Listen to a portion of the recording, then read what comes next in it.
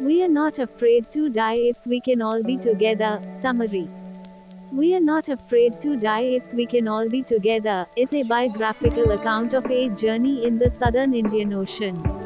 It is written by Gordon Cook and Alan East and represents the awakening of survival instincts in adverse situations. The narrator describes a particular part of his journey in the southern Indian Ocean. He is chronological in his approach towards the narration. He and his wife Mary and their two children, Jonathan and Suzanne, who were 6 and 7 years of age, respectively, started their journey from Plymouth with an estimated journey of 3 years in July 1976. The first part of their 1.05 lakh kilometer long journey went smoothly until they reached Cape Town. From there, they hired two crewmen, Larry Vigil and Herb Seguela, to help them tackle the rough sea of the southern Indian Ocean. As they sailed out of Cape Town, they started to experience gales which blew continuously for the next few weeks. The narrator was not bothered as much about the gales as he was about the waves. He found them to be alarmingly high, almost as high as their mainmast. By December 25, they were 3,500 kilometers east of Cape Town. Despite the rough weather, they celebrated Christmas with joy and pomp. The rough weather continued till the new year and resisted change further on.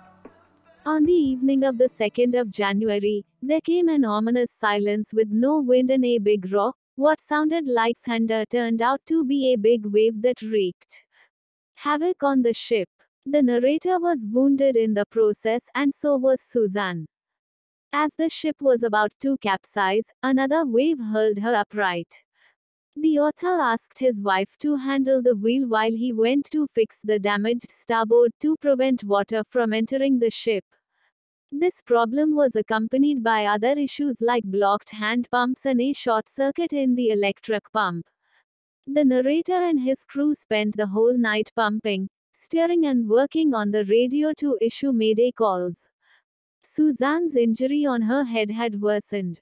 The next morning the water level in the ship was under control, and while looking for a leak below the water level, the narrator found the ship's main rib frame smashed to the keel. It was evident that the ship would not hold together till Australia.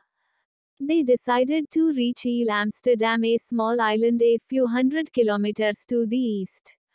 On January 4, after 36 hours of pumping, the water level in the ship had come down to a few centimeters.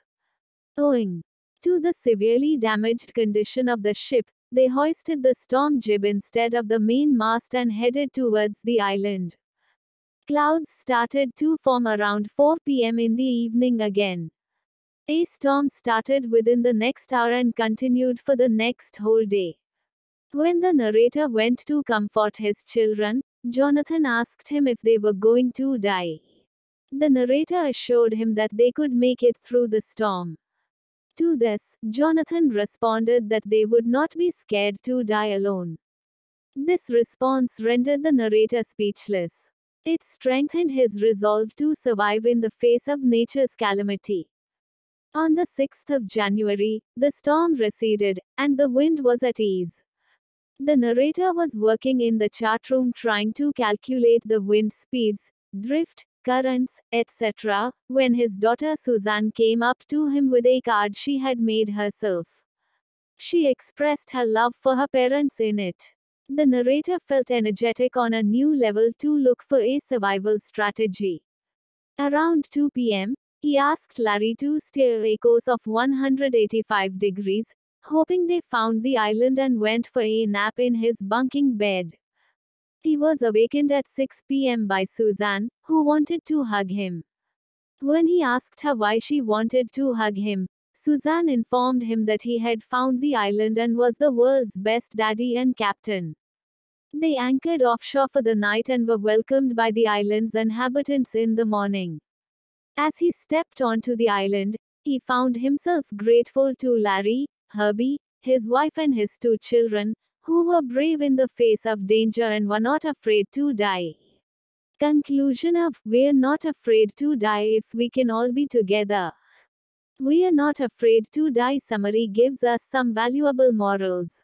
The words spoken by Jonathan about staying together in the face of death inspire the narrator to do everything to save the people on the ship. In the face of danger, staying together can motivate us to cope with the situation bravely. Suzanne's bravery and endurance during the event also show the importance of maintaining a strong character in the face of adversity. Strength in unity is an underlying theme of the story.